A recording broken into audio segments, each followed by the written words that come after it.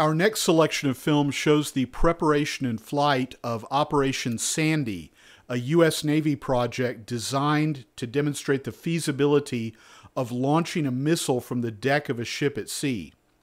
This flight took place on September 6, 1947, several hundred miles off of the east coast of the U.S.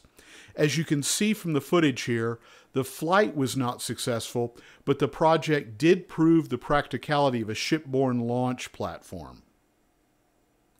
The Navy conducted a follow-on to Sandy called Operation Pushover, where a simulated ship's deck was constructed on the range at White Sands.